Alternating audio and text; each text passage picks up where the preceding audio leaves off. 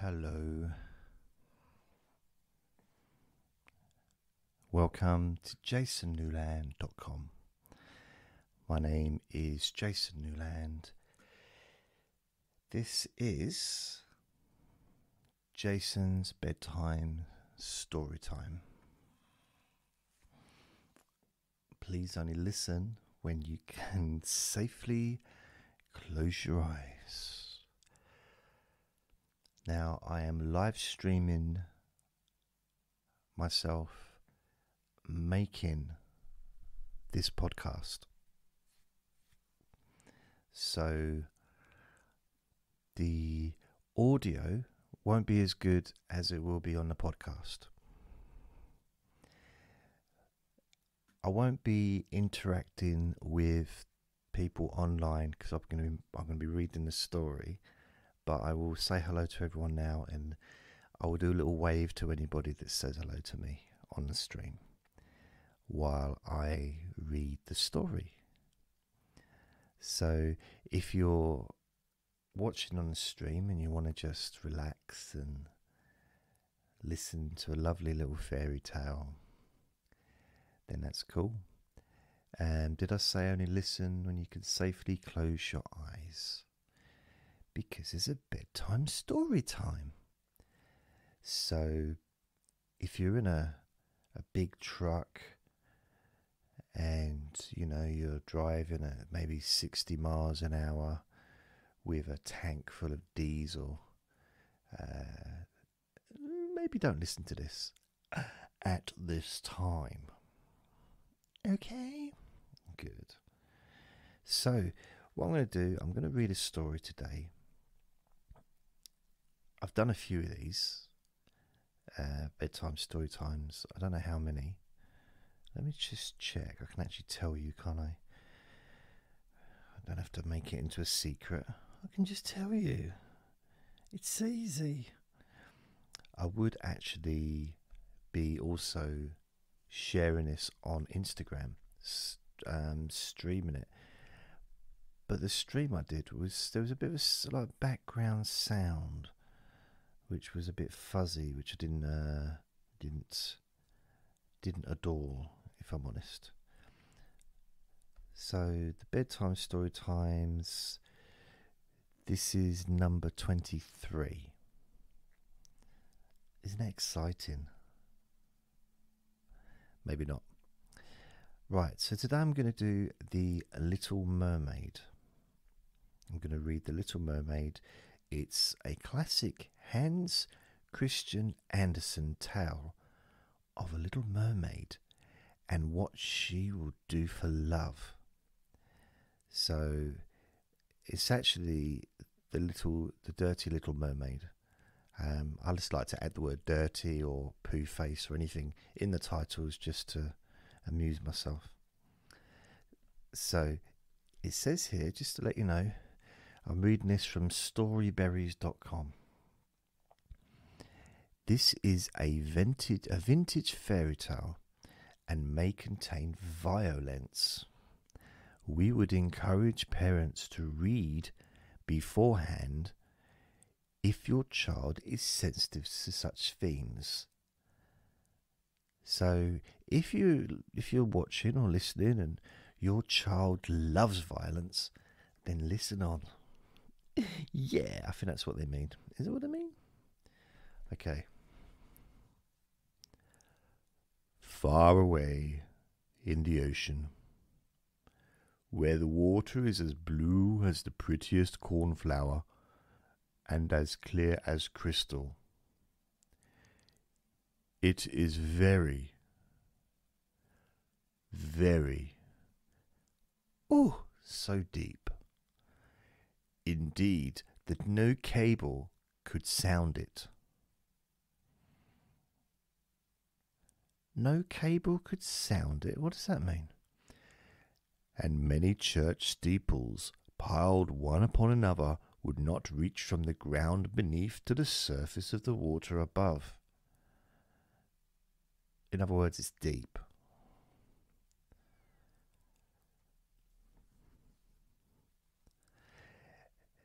There dwell the sea kings and his subjects.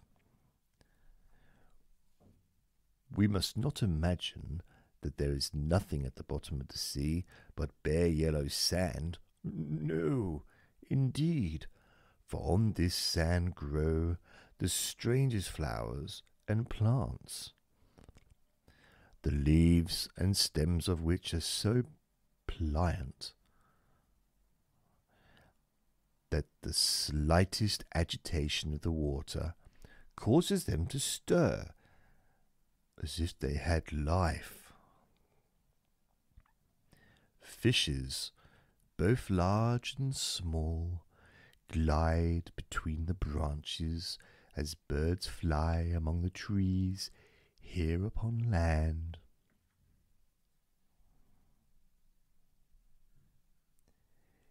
In the deepest spot of all stands the castle of the Sea King. Its walls are built of coral, and the long Gothic windows are of the clearest amber. The roof is formed of shells that open and close as the water flows over them. Their appearance is very beautiful, for in each lies a glittering pearl which could be fit for the diadem of a queen. I don't know what diadem is, anyone? The Sea King had been a widower for many, many years, and his aged mother kept house for him. Incestuous? She was a very sensible woman, but exceedingly proud of her high birth, and on that account wore 12 oysters on her tail. She has a tail. Why has she got a tail? While others of high rank were only allowed to wear 6. She was, however, deserving of great praise, especially for her care of the little sea princesses, her 6 granddaughters. They were beautiful children, but the youngest was the prettiest of them all. Her skin was as clear and delicate as a rose leaf, and her eyes as blue as the deepest sea. But, like all the others, she had no feet, and her body ended in a fish's tail. There's a pattern here, isn't there? Oh, this seems a bit fishy to me. All day long they played in the great halls of the castle, or among the living flowers that grew out of the walls. The large amber windows were open, and the fish swam in, just as the swallows fly into our houses when we open the windows.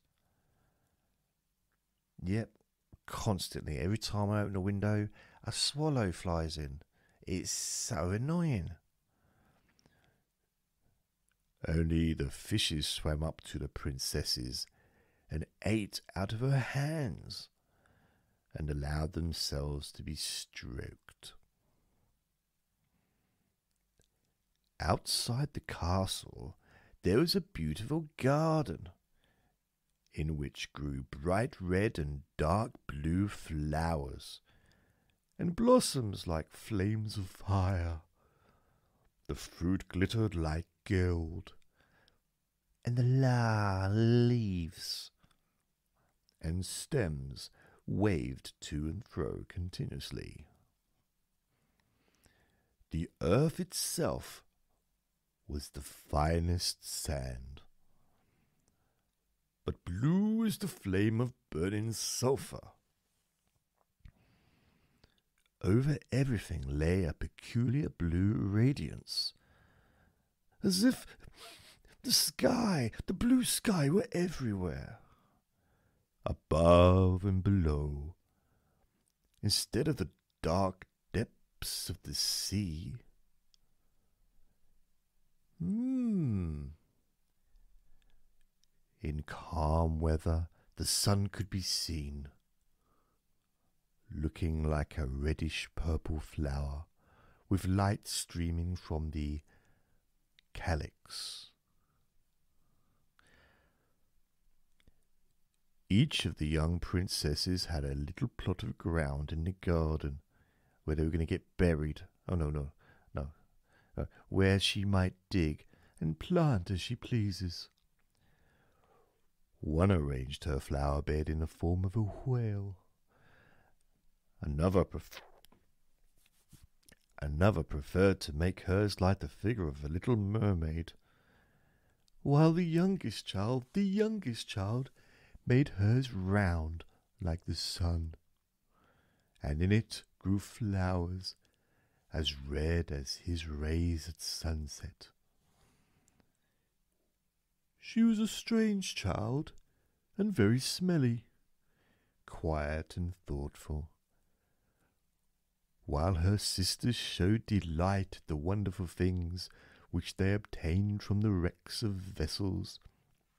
She cared only for her pretty flowers, red like the sun, and a beautiful marble statue. It was the representation of a handsome boy, carved out of pure white stone, which had fallen to the bottom of the sea from a wreck. She planted by the statue a rose-coloured weeping willow. It grew rapidly, and soon hung its fresh branches over the statue, almost down to the blue sands. The shadows had the colour of violet, and waved to and fro like the branches, so it seems as if the crown of the trees and the root were at play, trying to kiss each other.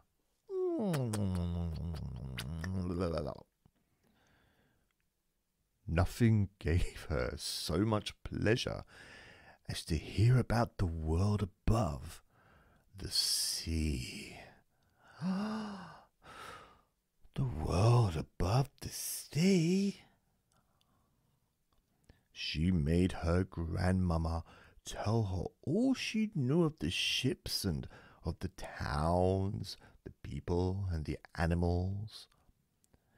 To her it seemed most wonderful and beautiful to hear that the flowers of the land had fragrance, and weren't all wet and soggy like the ones she do.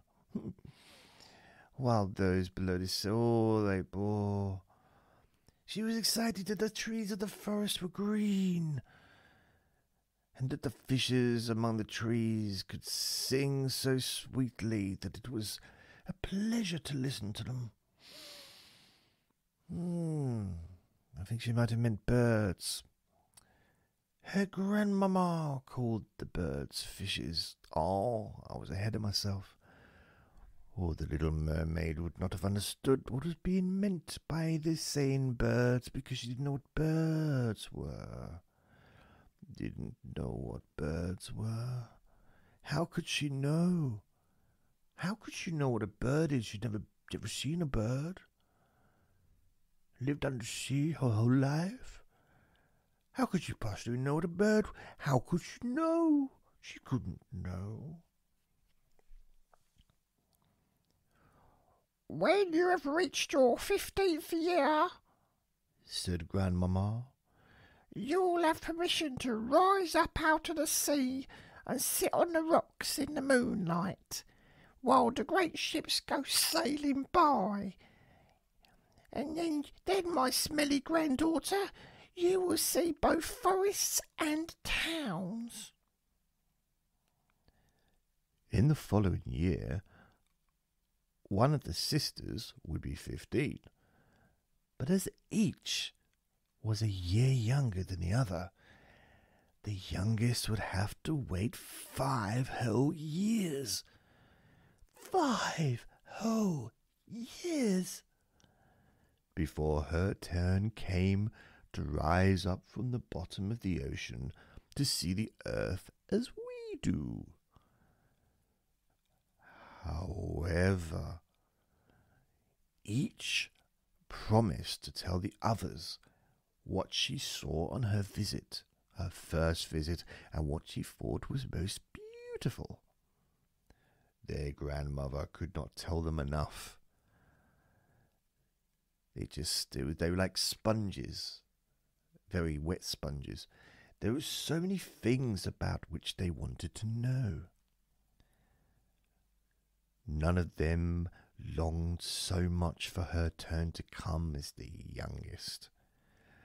She had the longest time to wait, and she was so quiet and thoughtful and smelly. Many nights she stood by the open window, wondering why it was always open, not realizing it was because she was so smelly, and everyone else in the house couldn't stand it and had to keep opening the window. Looking up through the dark blue water and watching the fish as they splashed about with their fins and tails, holding their noses as they swam past. She could see the moon and the stars shining faintly, but through the water they looked larger than they do to our eyes. They did.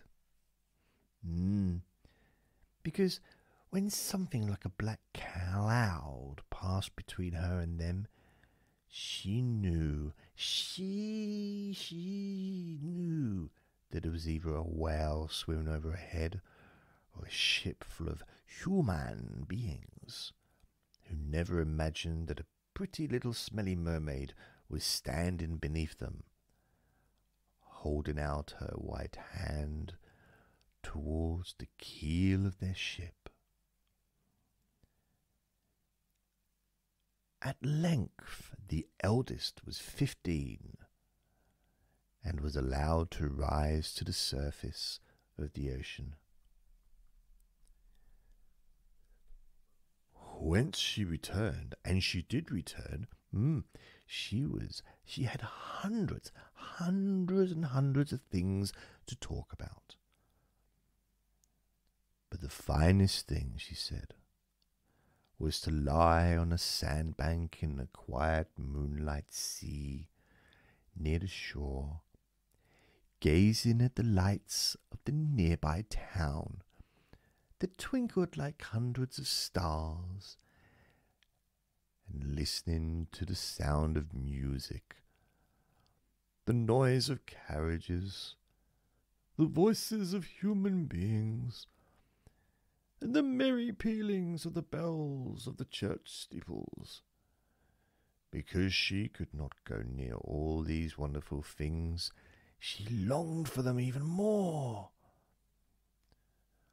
Oh, how eagerly did the youngest sister listen to all of these descriptions. And afterwards, when she stood at the open window, again wondering why it was still open, it seemed to be nailed open now. I can't close it. Why is that? The fish didn't even enter the room. Well, one did, but he had a gas mask on. And she was looking through the dark blue water. She thought of the great city with all its bustle and noise, and she even fancied that she could hear the sound of the church bells down in the depths of the sea. That's what she imagined. In another year, the second sister received permission to rise to the surface of the water and to swim about where she pleased. She rose just as the sun was setting, and this, she said, was the most beautiful sight of all. The whole sky looked like gold, and violet and rose-coloured clouds, which she could not describe, drifting across it. Sounds like she took acid. And more swiftly than the clouds flew a large flock of wild swans towards the setting sun, like a long white veil across the sea. She also swam towards the sun, but it sank into the waves. Yes, it sank into the waves, I tell you. And the rosy tints faded, and the clouds, and from the sea. The third sister turn followed, and she was the boldest of them all. The third sister, yes, she was the boldest. She had no hair. She swam up a broad river that emptied into the sea, and on the banks she saw green hills covered with beautiful vines, and palaces and castles peeping out from amid the proud trees of the forest. She heard birds, she heard birds singing, and felt the rays of the sun so strongly that she was obliged often to dive under the water to cool her burning face. In a narrow creek she found a large group of little human children sporting about in the water. She wanted to play with them, but they fled in a great fright. And then a little black animal. It was a dog, but she did not know it, for she had never seen one before. She had never seen a dog before. She didn't know it was a dog. How could she know it was a dog? She'd never seen one. The dog came to the water and barked at her so furiously that she became frightened and rushed back to the open sea. But she said she should never forget the beautiful forest, the green hills, and the pretty children who could swim in the water, although they had no tails. Go figure. This is dragging, isn't it? This is a long story. I mean, I guess it's about the last sister, the Little Mermaid, but they're talking all about the other kids. Why? I don't understand it. The fourth sister was more timid. She remained in the midst of the sea, but said it was quite as beautiful there as nearer the land. She could see many miles around her, and the sky above looked like a bell of a glass. She had seen the ships, but at such a great distance they looked like seagulls. They might have actually been seagulls. The dolphins sported in the waves, and the great whales spouted water from their nostrils, till it seemed as if 100 fountains were playing in every direction. The fifth sister's birthday occurred in the winter. So when her turn came, she saw that the others had not what the others had not seen the first time that she went up. Lots of ice. The sea looked quite green, and large icebergs were floating about, each like a pearl, she said, but larger than a pearl. Yeah, icebergs are generally known to be larger than a pearl, and loftier than the churches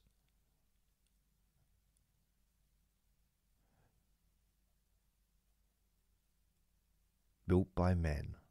I forgot my place there. They were of the most singular shapes and glittered like diamonds. she had seated herself on one of the largest and let the wind play with her long hair. She noticed that all the ships sailed past very rapidly, steering as far away as they could, as if they were afraid of the iceberg. Well, they do have a bit of a bad reputation, don't they, icebergs? Well, we got a fairly decent movie out of it, I suppose. Towards evening, as the sun went down, dark clouds covered the sky. But we did get Leonardo DiCaprio, didn't we? The thunder rolled and the flashes of lightning glowed red on the icebergs as they were tossed about by the heavy sea. There was room on that raft, wasn't there, for Leonardo? They could have moved and let him on. I just think that was a weird end to the film. On all the ships, the sails were reefed with fear and trembling, while she sat on a floating iceberg, calmly watching the lightning as it darted its forked flashes into the sea. It's dragging on. Each of the sisters, when first she had permission to rise to the surface, was delighted with the new and beautiful sights. Now that they were grown up, girls, and could go when they pleased, they had become quite indifferent about it. They soon wished themselves back again, and after a month had passed, they said it's much more beautiful down below and pleasanter to be at home. Yet often in the evening hours the five sisters would twine their arms around each other and rise to the surface together. Their voices were more charming than that of any human being, because clearly they'd met every human in the world.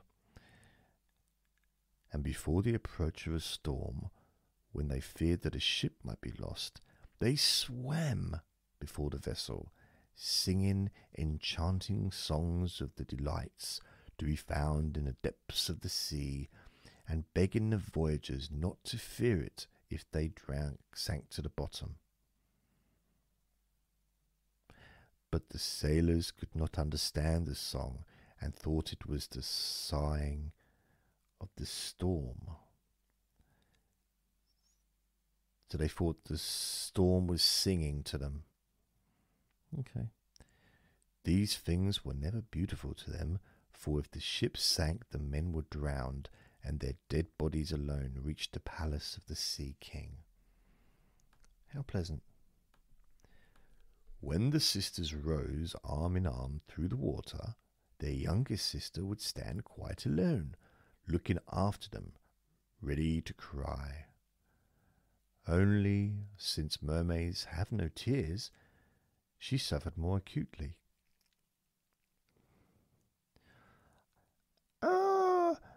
Were I but 15 years old, she said, I know that I shall love the world up there and all the people who live in it.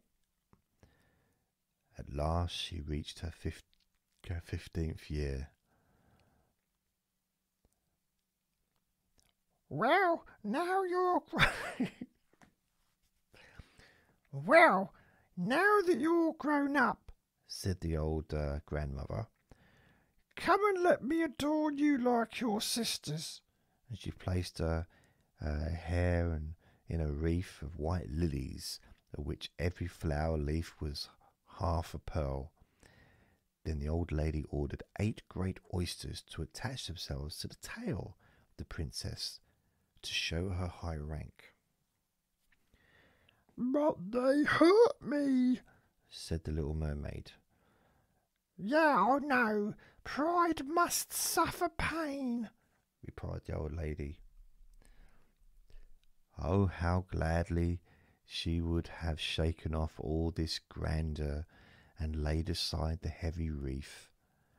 The red flowers in her own garden would have suited her much better. Much better. She could not change herself. So she said farewell and rose as lightly as a bubble to the surface of the water. The sun had just set when she raised her head above the waves. The clouds were tinted with crimson and gold, and through the glimmering twilight beamed the evening star in all its beauty. The sea was calm, the air mild and fresh. But she still stank. A large ship with 3 masts lay becalmed in the water. Only one sail was set, for not a breeze stirred, and the sailors sat idle on deck or amidst the rigging. There was music and song on board, and as darkness came on, 100 coloured lanterns were lighted, as if the flags of all nations waved in the air. The little mermaid swam close to the cabin windows, because as well as being Stinky, she was also a peeping Tom. And now and then, as the waves lifted her up, she could lick. She didn't lick the windows, she looked into the windows. And she could see a number of gaily dressed people. Among them, and the most beautiful of all, was a young prince with a large black eyes. He was 16 years of age, and his birthday was being celebrated with great display. The sailors were dancing on deck, and when the prince came out of the cabin, more than 100 rockets rose in the air, making it as bright as day. The little mermaid was so startled, that she dived under the water, and when she again stretched out her head, it looked as if all the stars of heaven were falling around her. She had never seen such fireworks before. Great suns spurting fire about, splendid fireflies flew into the air, and everything was reflected in the clear, calm sea beneath. The ship itself was so brightly illuminated that all the people, and even the smallest rope, could be distinctly seen. How handsome the young prince looked as he pressed the hands of all his guests and smiled at them, while the music resounded through the clear night air. He's a prince now, is he? Okay. It was very late, yet the little mermaid, the little smelly, stinky mermaid, could not take her eyes from the ship or from the beautiful prince. The coloured lanterns had been extinguished. Water will do that. No more rockets rose in the air, and the cannon had ceased firing. But the sea became restless, and a moaning, grumbling sound could be heard beneath the waves. And it wasn't just the little mermaid farting. Still the little mermaid remained by the cabin window, rocking up and down on the water, that she could look within. Stalker alert, stalker alert. After a while the sails were quickly set, and the ship went on her way. But soon the waves rose higher, heavy clouds darkened the sky, and lightning appeared in the distance. A dreadful storm was approaching. Once more the sails were furled, and the great ship pursued her flying course over the raging sea. The waves rose mountain high, as if they would overtop the mast, but the ship dived like a swan beneath them, then rose again on their lofty, foaming crests. To the little mermaid, this was pleasant sport, but not so to the sailors. No. At length the ship groaned and creaked. The thick planks gave way under the lashing of the sea as the waves broke over the deck. The mainmast snapped asunder like a reed, and as the ship lay over on her side, the water rushed in. The little mermaid now perceived that the crew was in danger, because she was a very, very clever, stinky little girl. She could tell, the boat's on its side, maybe there's problems here. Clever girl. Even she was obliged to be careful, to avoid the beams and planks of the wreck which lay scattered on the water. Well, you can go under the water, can't you? You haven't got to stay on the top of the water. You live under the water. Why would you? Wood floats, so it's not really a problem to you, is it? Just an observation. At one moment it was pitch dark, so that she could not see a single object. But when a flash of lightning came, it revealed the hell scene. She could see everyone who had been on board except the prince. When the ship parted, she had not seen him sink into the deep waves, and she was glad, ever so glad, for she thought he would now be with her. Then she remembered that human beings could not live in the water, because she was bright. So when he got down to her father's palace, he would certainly be quite dead. No, he must not die, she thought. So she swam about among the beams and planks which strewed the surface of the sea, forgetting that they could have crushed her to pieces, could have crushed her. Diving deep under the dark waters, rising and falling with the waves, she at length managed to reach the young prince, who was fast losing the power to swim in that stormy sea. His limbs were falling off and failing him. His beautiful eyes were closed, and he would have died had not the little mermaid come to his assistance. She held his head above the water and let the waves carry them where they would. In the morning the storm had ceased, but of the ship not a single fragment could be seen, nor fragment as well. The sun came up red and shining out of the water, and its beams brought back the hue of health to the prince's cheeks. But his eyes remained closed. The mermaid kissed his high, smooth forehead and stroked his wet hair. He seemed to her like the marble statue in her little garden.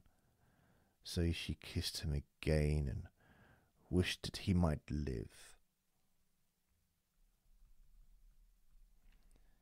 Presently they came in sight of land, and she saw lofty blue mountains on which the white snow rested, as if a flock of swans were lying upon them, dead. Beautiful green forests were near the shore, and close by stood a large building, where a church or a convent, she could not tell. She wasn't sure. She didn't know what either of them were. Orange and citron trees grew in the garden, and before the door stood lofty palms. So someone with big hands, I guess, I don't know. The sea here formed a little bay, in which the water lay quiet and still, but very deep. She swam with the handsome priest to the prince to the beach.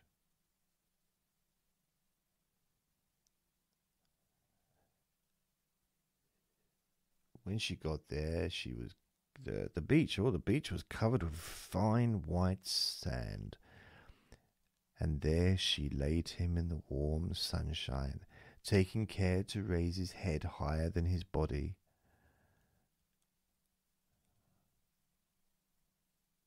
Okay. Then bells sounded in a large white building, and some young girls came into the garden.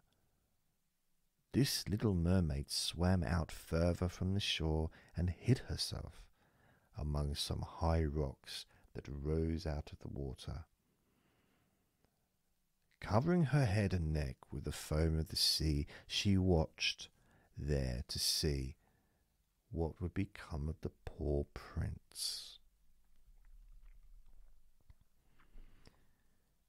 It was not long before she saw a young girl approach the spot where the prince lay. She seemed frightened at first, but only for a moment. She looked around, wondering what that odorous smell was, lingering in the air. It didn't seem to be coming from the prince. And then she brought a number of people, and the mermaid saw that the prince came to life again and smiled upon those who stood about him. But to her he said no smile. He knew not that she had even saved him. She knew not. He knew not. This made her very, very sorrowful. And when he was led away into the great building, she dived down into the water and returned to her father's castle. She had always been silent and thoughtful, and now she was more so than ever. Her sisters asked her what she had been doing during her first visit to the surface of the water, but she could tell them nothing. Many an evening and morning did she rise to the place where she had left the prince. She saw the fruits in the garden ripen and watched them gathered. She watched the snow on the mountain tops melt away, but never did she see the prince, and therefore she always returned home, even more sorrowful than before. It was her only comfort to sit in her own little garden and fling her arm around the beautiful marble statue, which was like the prince. She gave up tending her flowers, and she grew in wild confusion over the paths, twining their long leaves and stems round the branches of the trees so that the whole place became dark and gloomy. At length she could hear it no longer, and told one of the sisters all about it. At length she could bear it no longer, and told one of her sisters about it. Then the others heard the secret, and very soon it became known to several mermaids, one of whom had an intimate friend who happened to know about the prince. Intimate? She had also seen the festival on board ship, and she told them where the prince came from and where his palace stood.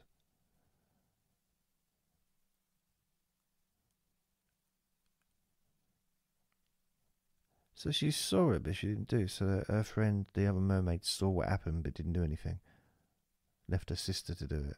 Oh, that's nice. "Come, little sister," said the other princesses, when they entwined their arms and rose together to the surface of the water, near the spot where they knew the prince's palace stood. It was one built of bright yellow, shining stone, and had long flights of marble steps. They could tell this from the sea, one of which reached quite down to the sea itself. Splendid gilded cupossiers rose over the roof and between the pillars that surrounded the whole building stood lifelike statues of marble. That sentence was too long. I couldn't figure out what was being said there. Through the clear crystal of the lofty windows could be seen noble rooms with costly silk curtains and hangings of tapestry and walls covered with beautiful paintings. In the centre of the largest salon, a fountain threw its sparkling jets high up into the glass ceiling, through which the sun shone in upon the water and upon the beautiful plants that grew in the basin of the fountain.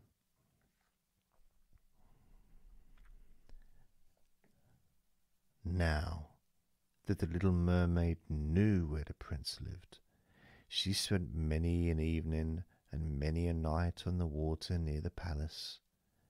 She would swim much nearer the shore than any of the others had ventured, and once she went up the narrow channel under the marble balcony which threw a broad shadow on the water. Here she sat and watched the young prince, who thought himself alone in the bright moonlight. I got an optician's appointment tomorrow. You might be grateful to hear. I'll be able to actually read the words then. She often saw him in evenings, sailing in a beautiful boat in which music sounded and flags waved. She peeped out from among the green rushes, and if the wind caught her long silvery white veil, those who saw it believed it to be a swan spreading out its wings. A big, smelly swan. Many a night, too, when the fishermen set their nets by the light of their torches, she heard them relate many good things about the young prince, and this made her glad that she had saved his life when he was tossed about, half dead on the waves. She remembered how his head had rested on her bosom, and how heartily she had kissed him. But he knew nothing of all this, and could not even dream of her.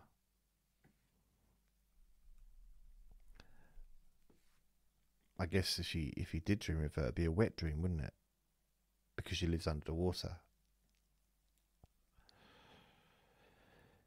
She grew more and more to like human beings, and wished more and more to be able to wander about with those whose world seemed to be so much larger than her own. They could fly over the sea in ships and mount the high hills which were far above the clouds, and the lands they possessed, their woods and their fields, stretched far away beyond the reach of her sight. There was so much that she wished to know, but her sisters were unable to answer all her questions. She then went to her old grandmother, who knew all about the upper world, which she rightly called the lands above the sea.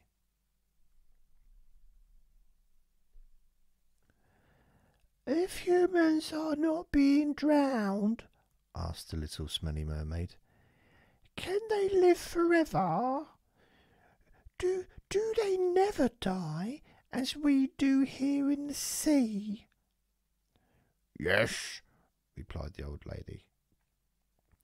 They must also die, and their term of life is even shorter than ours.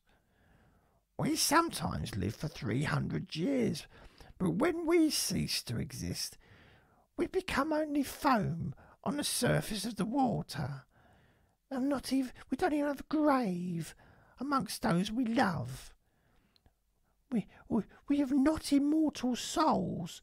We shall never live again. Like the green seaweed, when once it's been cut off, it can never flourish more. Human beings, on the contrary, have souls which live forever. Even after the body's been turned to dust, they raise up through the clear, pure air and beyond the glittering stars. As we rise out of the water, they rise out and behold all the land of the earth. So they rise to unknown and glorious regions which we shall never see.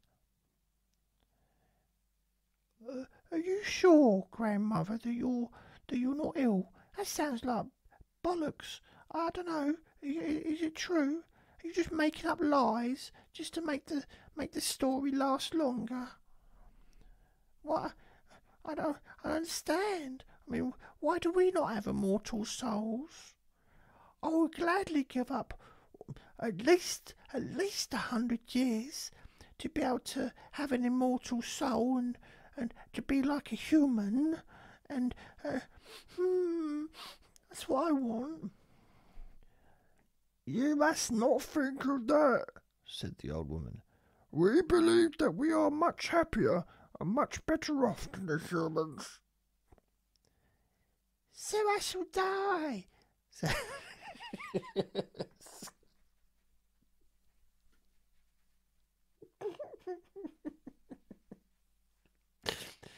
Sorry, it was the wrong voice.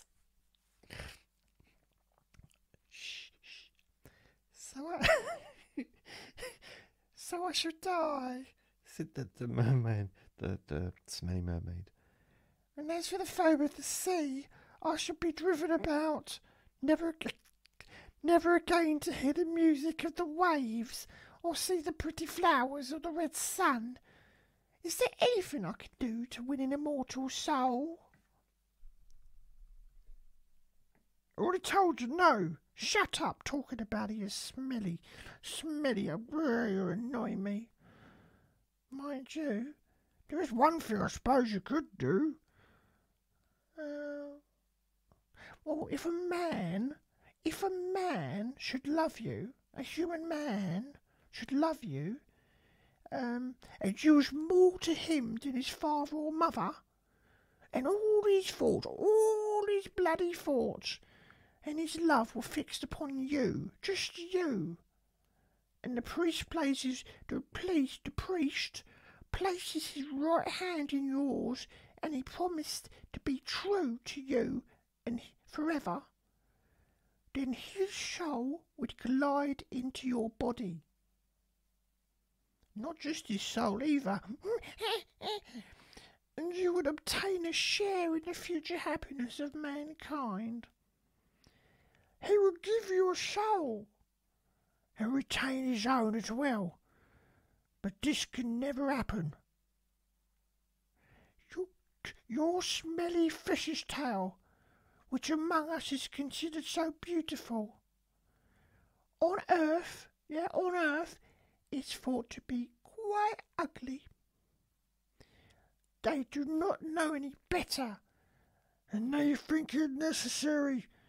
In order to be handsome, you have to have 2 stout props, which they call legs. Then the little mermaid sighed and looked sorrowfully at her fish's tail.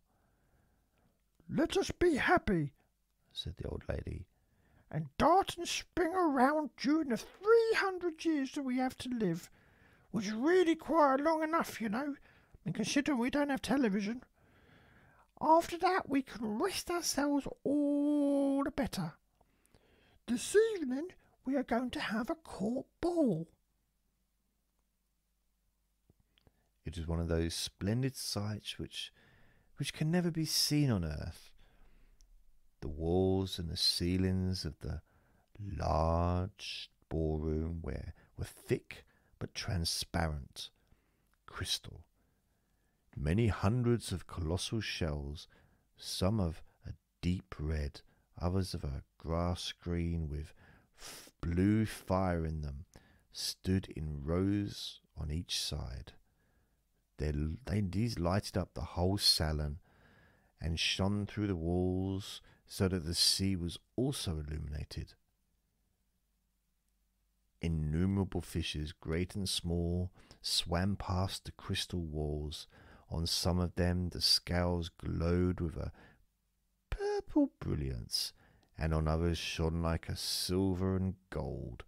Through the halls flowed a broad stream, and it danced, the mermen and the mermaids, to the music of their own sweet singing. No one on earth had such lovely voices as they, but the little mermaid sang more sweetly than all. The whole court applauded her with hands and tails, and for a moment her heart felt quite gay, for she knew that she had the sweetest voice on earth or in the sea. But soon she thought again of the world above her. She couldn't help but thinking about it. She could not forget the charming prince, nor her sorrow that she had not an immortal soul like his. She crept away silently out of her father's palace, and while everything within was gladness and song, she sat in her own little garden, sorrowful and alone. Then she heard the bugle sounding through the water and thought, "He is sailing above. He is whom my wishes centre, and whose hands I should like to place the happiness of my life. I will venture all for him, and to win an immortal soul. While my sisters are dancing in my father's palace, I will go to the sea witch, of whom I have always been so much afraid. She can give me counsel and help." So the little mermaid went out from her garden and took to the road, forming whirlpools behind which the sorceress lived. Foaming whirlpools. I need them glasses. She had never been that way before. Neither flowers nor grass grew there. Nothing but bare, grey, sandy ground stretched out to the whirlpool. A bit like Dubai before they started building on it. The foaming mill wheels seized everything that came within its reach and cast it into the fathomless deep. Through the midst of these crushing whirlpools, the little mermaid was obliged to pass before she could reach the dominions of the sea witch. Then, for a long distance, the road lay across a stretch of warm, bubbling mire, called by the witch her turf moor.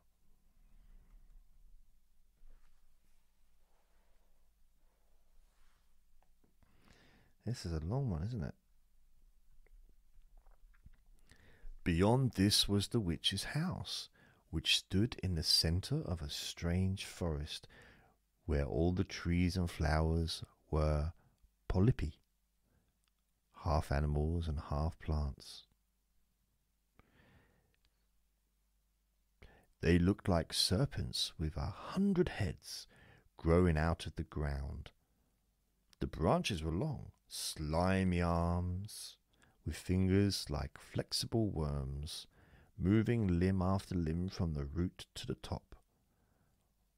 All that could be reached in the sea they seized upon and held fast, so that it never escaped from their clutches. The little mermaid was so alarmed at what she saw that she stood still, and her heart beat with fear. She came very near turning back, but she thought of the prince and of the human seal for which she longed, and her courage returned. She fastened her long flowing hair around her head, so that the polypi should not lay hold of it. She crossed her hands on her bosom, and then darted forward as a fish shoots through the water. Between the supple arms and fingers of the ugly polypi which were stretched out on either side of her.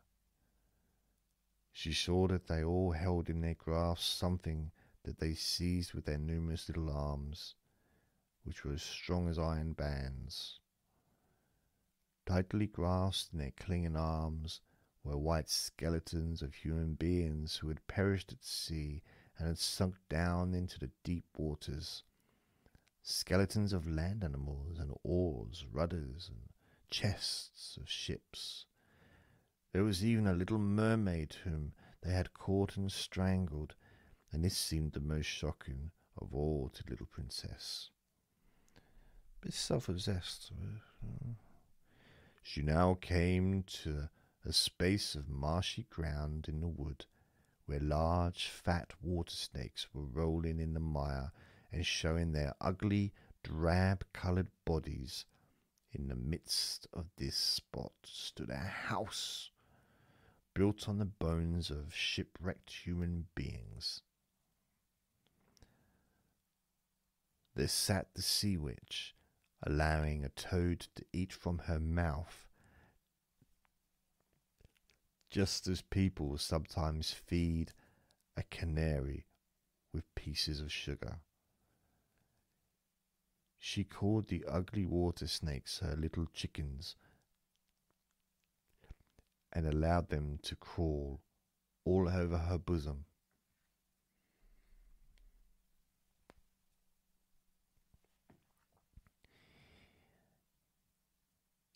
I know what you want, said the sea witch. It is very stupid of you, but you shall have your way, though it will bring you to sorrow, my pretty princess. You want to get rid of your fish's tail, and to have two supports instead, like human beings on earth, so that the young prince may fall in love with you, and so that you may have an immortal soul. And the witch laughed so loud, so disgustingly, that the toad and the snakes fell to the ground and lay there wriggling.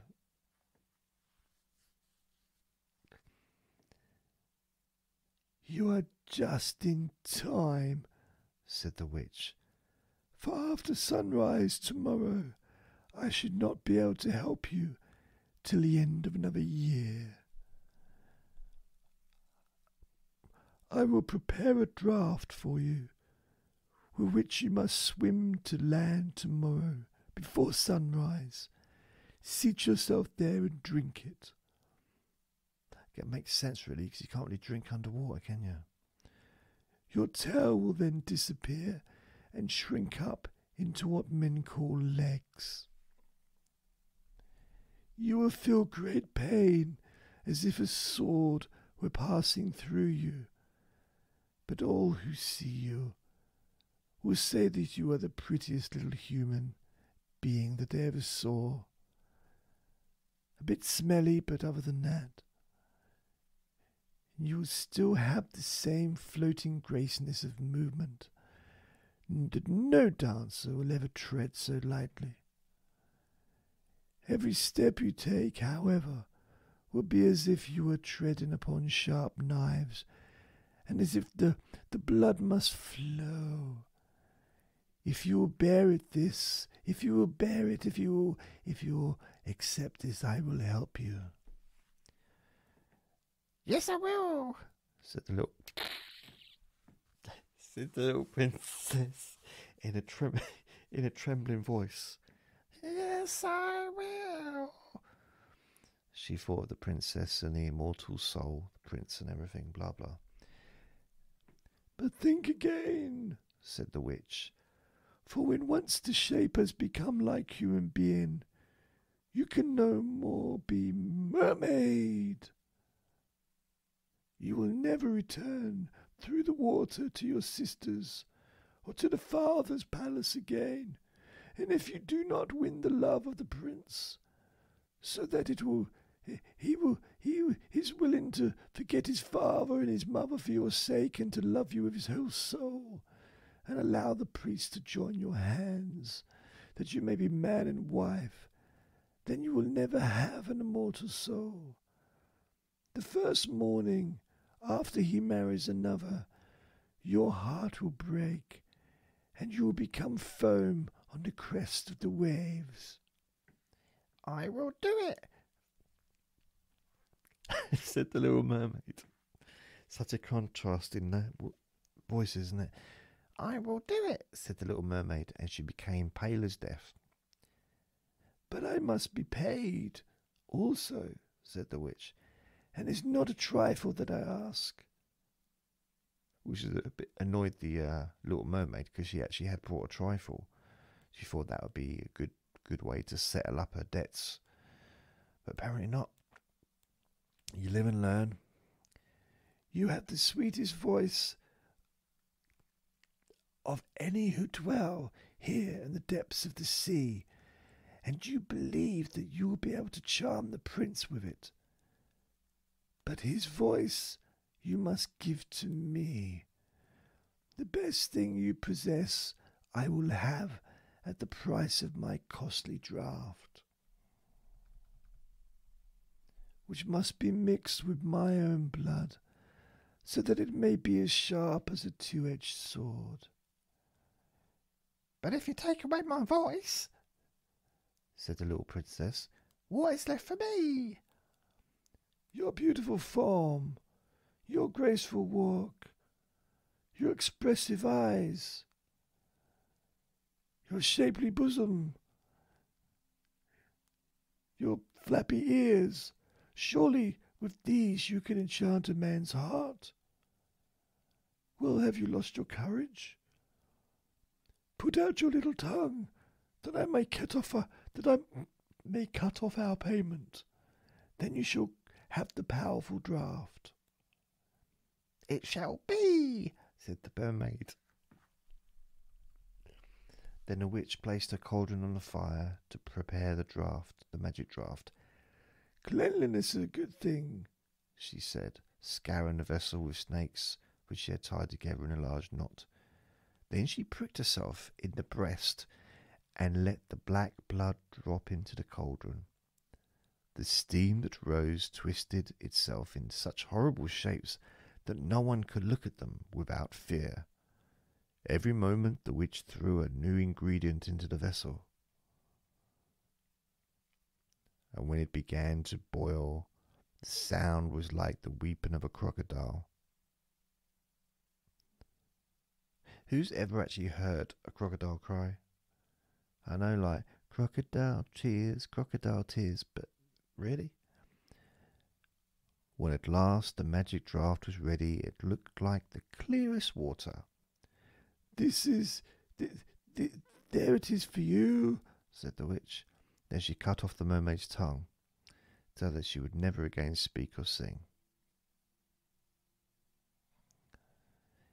If the popple should seize you as you return through the wood, said the witch, throw over them a few drops of the potion, and their fingers will be torn into 1,000 pieces. But the little mermaid had no occasion to do this, for the polypi sprang back in terror when they caught sight of the glittering draught, which shone in her hand like a twinkling star, and the blood squirting out of her mouth from where the tongue had been cut off. So she passed quickly through the wood and the marsh, and between the rushing whirlpools. She saw that her father's palace, the torches in the ballroom were extinguished, and all within were asleep. But she did not venture to go into them. She didn't want to disturb them, for now she was dumb and going to leave them forever, as she felt was in her heart to do, or as her heart would break. She stole into the garden, took a flower from the flower bed of each of her sisters, kissed her hand towards the palace 1,000 times, and then rose up through the dark blue waters. That's probably the most unbelievable part of the story. 1,000 times. She kissed her hand 1,000 times. That would take ages.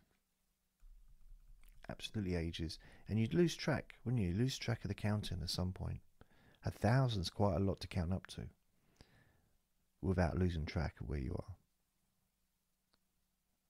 It's, whenever I try and count to 1,000, guaranteed there's always someone interrupts. Like last time I tried to count to 1,000. Are you going to pay for your shopping, sir? There's a queue behind you. Like, I'm finished. I'm all the way up to 93. The sun had not risen when she came in sight of the prince's palace and approached the beautiful marble steps, but the moon shone clear and bright. Then the little mermaid drank the magic draught, and it seemed as if a two-edged sword went through her delicate body. She fell into a swoon and lay like one dead. When the sun rose and shone over the sea, she recovered and felt a sharp pain. But before her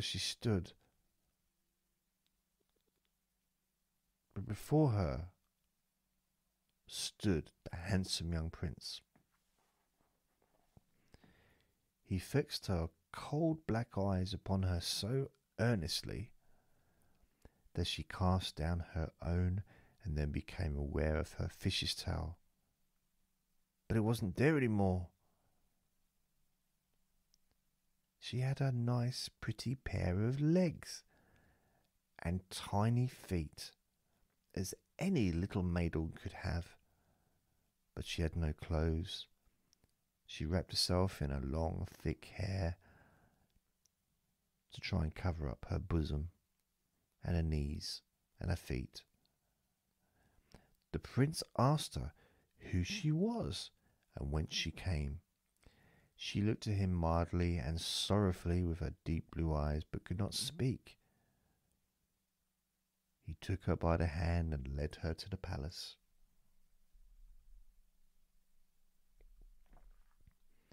Every step she took was at the witch, just as the witch had said it would be.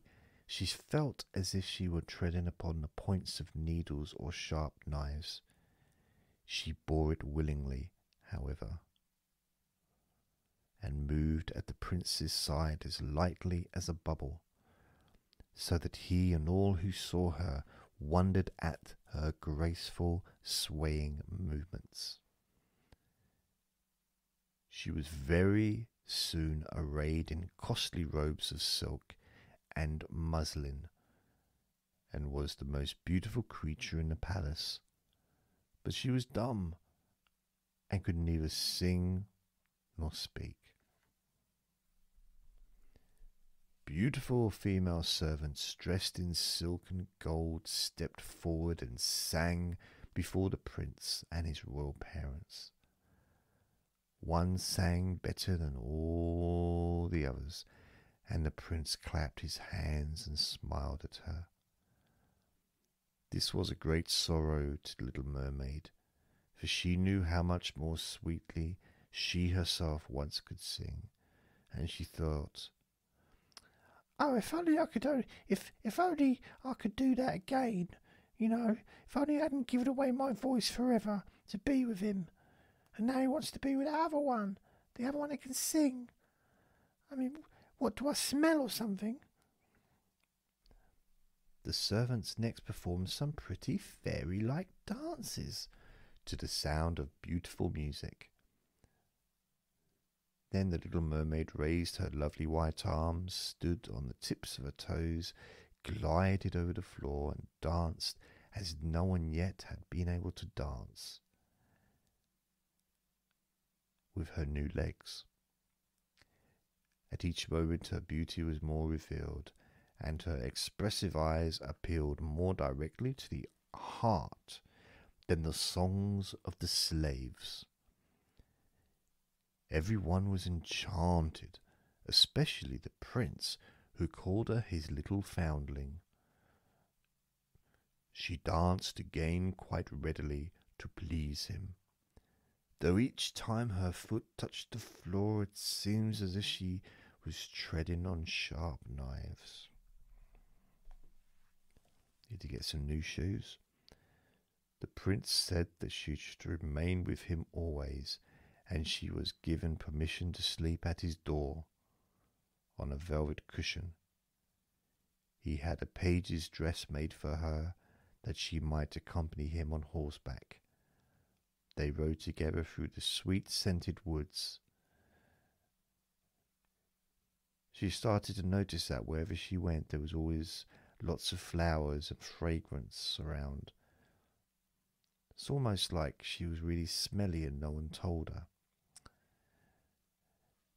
And there the green boughs touched their shoulders and the little birds sang among the fresh leaves. She climbed with him to the top of the high mountains, and although her tender feet bled so that even her steps were marked, she only smiled and followed him till they could see the clouds beneath them like a flock of birds flying to distant lands.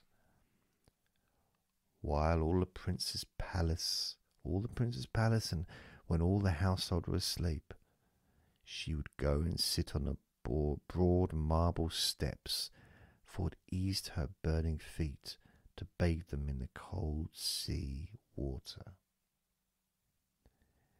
It was then that she thought of all those below in the deep.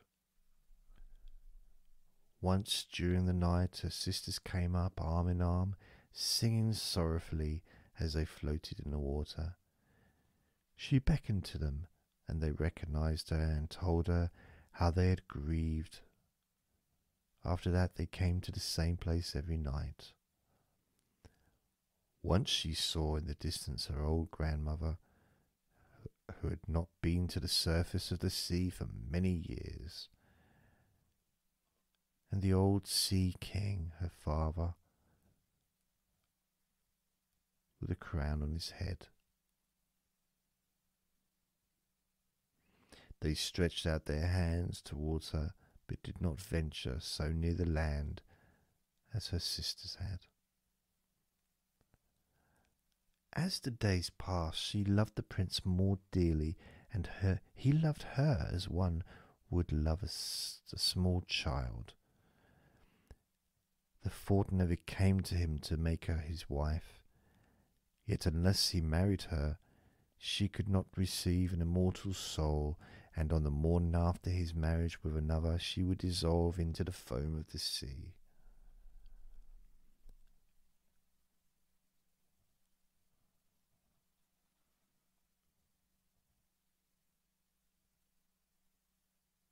Oh. Do you not love me? Like the best of them, don't you love me? Hey, don't you love me? The eyes of the little mermaid seemed to say when he took her in his arms and kissed her fair forehead. Yes, you are dear to me, said the prince, for you have the best heart, and you are the most devoted to me.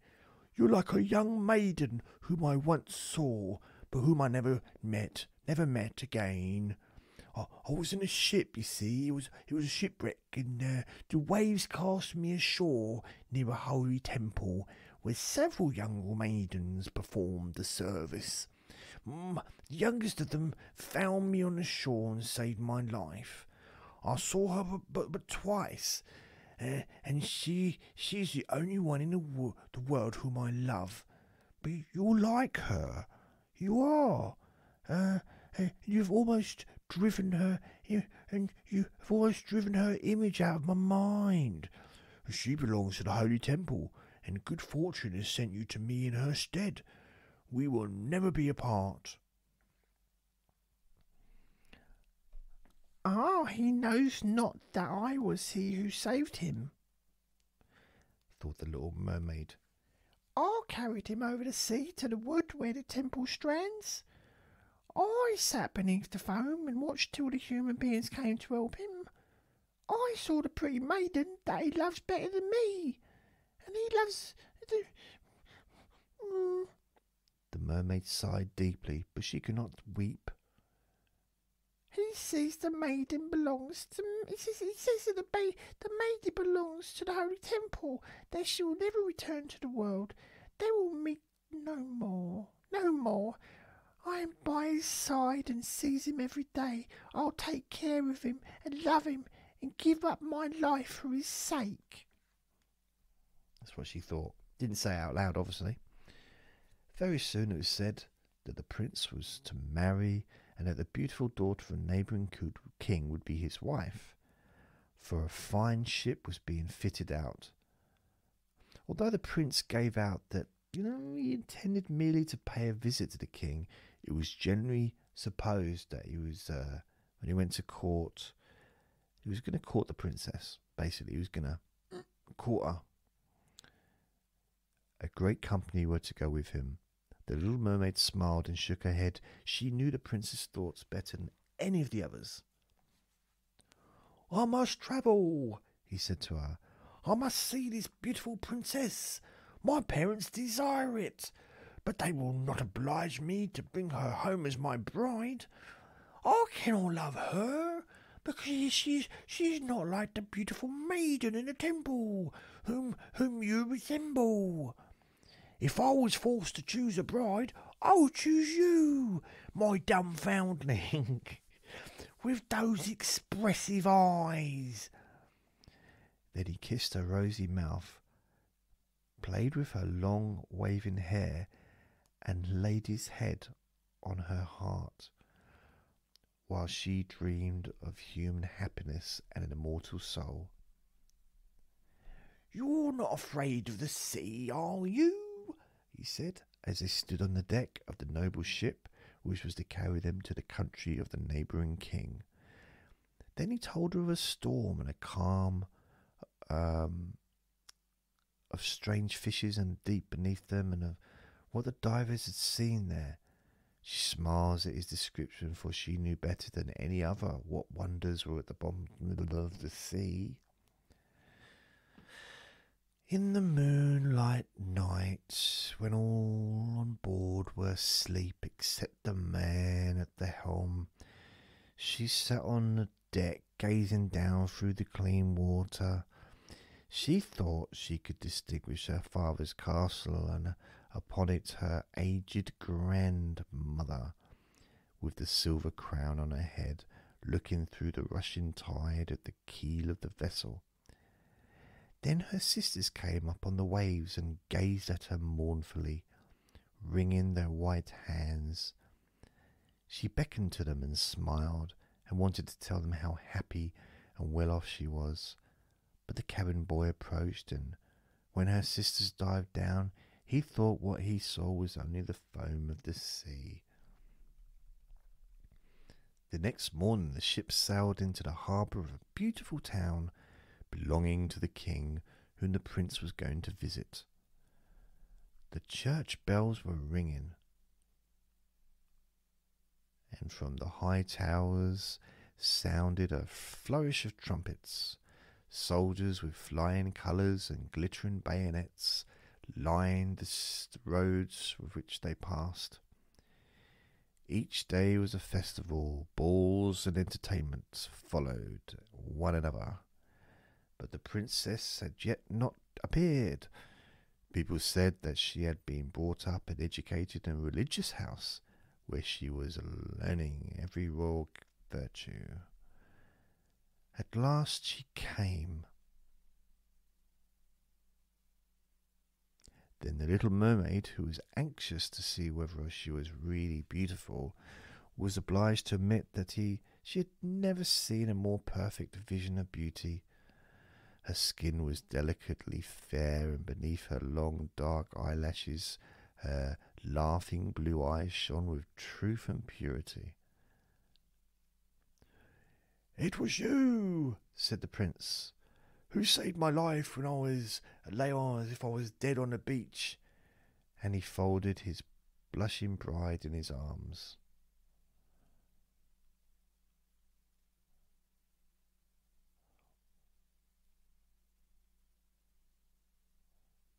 Oh, so you got the wrong person. "Oh, I am too happy," said he to the mermaid. "My fondest hopes are now fulfilled. You will rejoice at my happiness, for your devotion to me is great and sincere."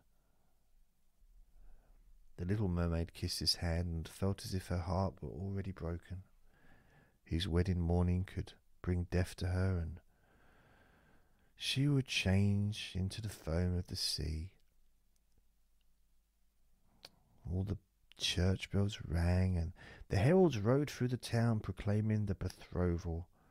Perfumed oil was burnt in costly silver lamps on every altar, because they'd noticed a really bad smell over the last day or so. They couldn't figure out where it was coming from. The priest waved the censers while the bride and the bridegroom joined their hands and received the blessings of the bishop. The little mermaid, dressed in silk and gold, held up the bride's train. Why she had a train, I don't know. Maybe it was a toy train. Maybe she just was into that kind of things. But her ears, a train spotter maybe, but her ears heard nothing of the festive music, and her eyes saw not the holy ceremony. She thought of the night of death which was coming to her, and all that she had lost in the world.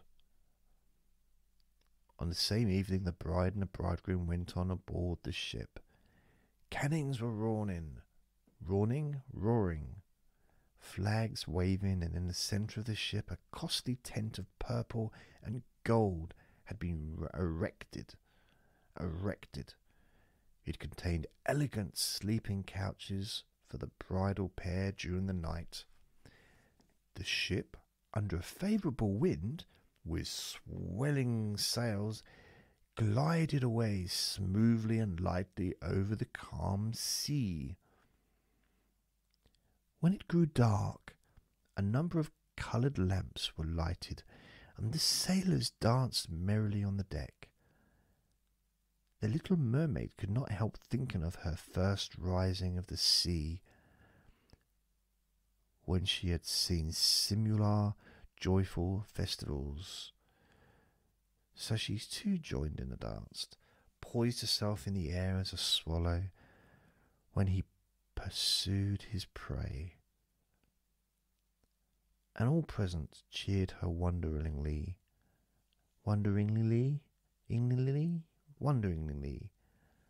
They cheered her. She had never danced so gracefully before. Her tender feet felt as if cut with sharp knives, but she cared not for the pain. A sharper pang was piercing her heart. She knew that this was the last evening she would ever see the prince, for whom she had forsaken her kindred and her home.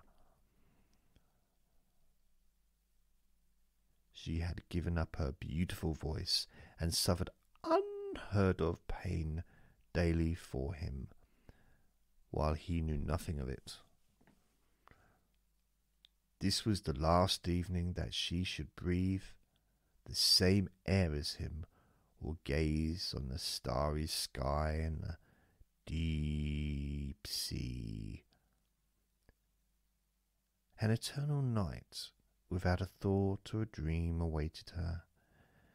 She had no soul and could now never win one. All was joy and gaiety on the ship until long after midnight. She smiled and danced with the rest, while a thought of death was in her heart. The prince kissed his beautiful bride, and she played with his raven hair till they went arm in arm to rest in the sumptuous tent. Then all became still on board of the ship, as everyone was listening to see what was going on, because again there was no television, and only the pilot, who stood at the helm, was awake. The little mermaid leaned her white arms on the edge of the vessel and looked towards the east at the first blush of morning. For that first ray of the dawn which was to be her death. She saw her sisters rising out of the flood. They were as pale as she, but her beautiful hair no longer waved in the wind. It had been cut off.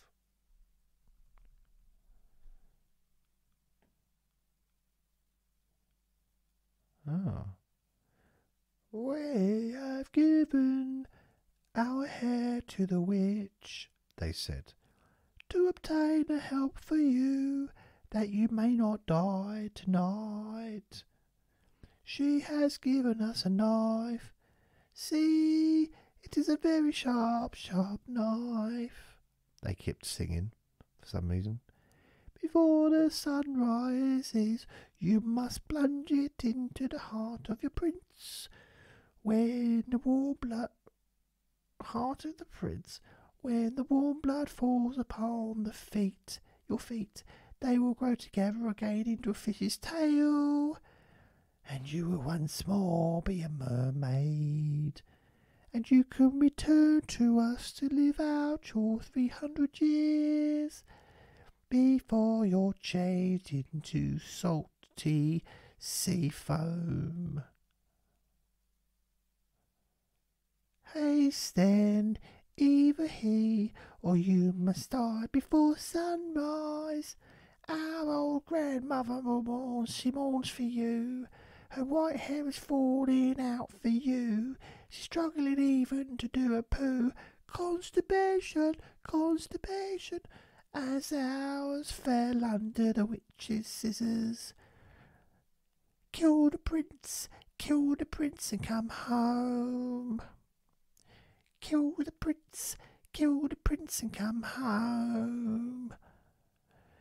If you don't see the red blood spitting all over your toes, then you're gonna die. Kill the prince and come home. Kill the prince and come home. Please, we miss you, we do." Something like that. Then they sighed deeply, mournfully, and sank beneath the waves. The little mermaid drew back the crimson curtain of the tent and beheld the fair bride, whose head was resting on the prince's breast. Oh, he has breasts as well. She bent down and kissed his noble brow, then looked at the sky on which she rose. The rosy dawn grew brighter and brighter. She glanced at the sharp knife and again fixed her eyes on the prince, who whispered the name of his bride in his dreams. She was in his thoughts, and the knife trembled in the hand of the little mermaid, the little smelly mermaid, but she flung it far away from her into the waves. The water turned red where it fell, and the drops that spurted up looked like blood. She cast one more lingering, half-fainted glance at the prince, then threw herself from the ship into the sea, and felt her body dissolve into foam.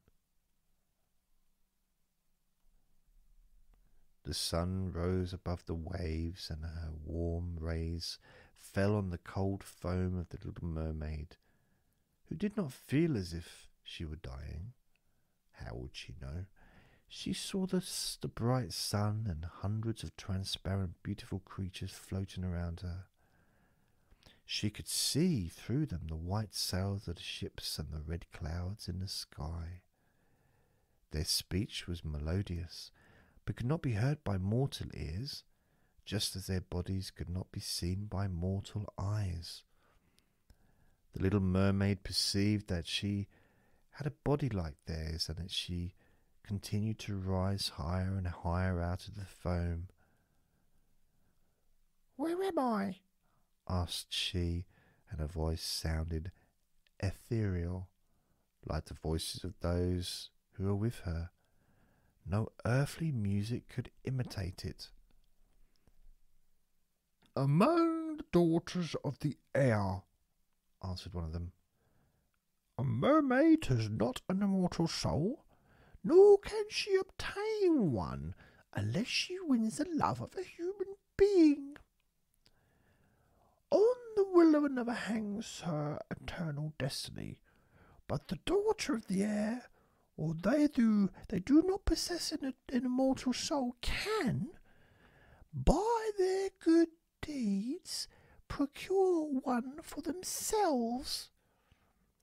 We fly to warm countries and cool the sultry air that destroys mankind with the pestilence. We carry the perfume of the flowers to spread health and restoration. What's that smell? Oh, it's been lingering around here for the last few minutes. I just don't know where it's come from. After we have striven for 300 years to do all the good in our power, we receive an immortal soul and take part in the happiness of mankind. You, poor little mermaid, have tried with your whole heart to do what we are doing. You have suffered and endured, and raised yourself to the spirit world by your good deeds. And now, by striving for 300 years in the same way, you may obtain an immortal soul. The little mermaid lifted her glorified eyes towards the sun and for the first time felt them filling with tears. On the ship in which she had left the prince, there were life and noise, and she saw him and his beautiful bride searching for her. Sorrowfully they gazed at the pearly foam, as if they knew that she had thrown herself into the waves. Unseen, she kissed the forehead of the bride and fanned the prince, and then mounted with the other children of the air to a rosy cloud that floated above.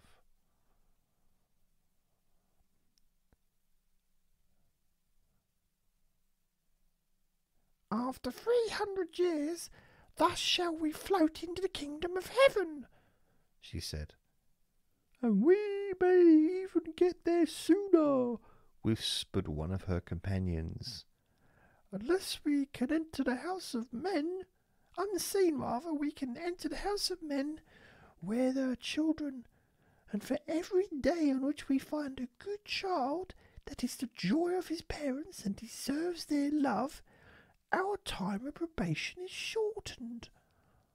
The child does not know, when we fly through the room, that we smile with joy at his good conduct, for we can count 1 year less of our 300 years. But when we see a naughty or a wicked child, we shed tears of sorrow, and for every tear a day is added to our time of trial.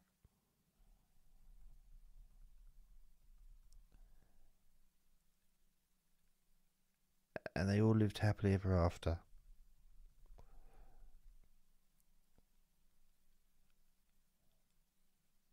Now go to sleep.